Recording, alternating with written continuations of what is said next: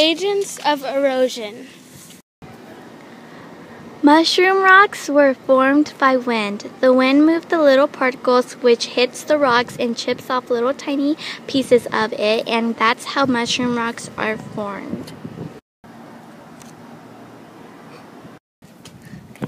An arch rock used to be a big, huge rock until water erosion took over the rock. The water weakened the wall of a rock and broke the wall little by little until there was a big hole. That is how the arch was formed. Hoodoos are formed by ice erosion. They used to be flat ground until they had little tiny cracks in the rock. When water goes into the cracks and freezes, they break into columns and become hoodoos. This is how hoodoos were formed.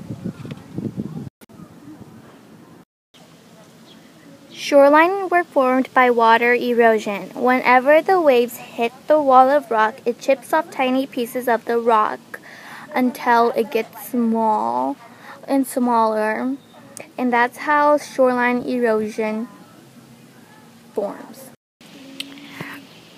Gravity erosion were formed by wind. Wind pushes what's on the ground and blows it onto the bottom of the ground. That's how gravity is formed. That's how erosion was formed. Thanks for watching. Bye!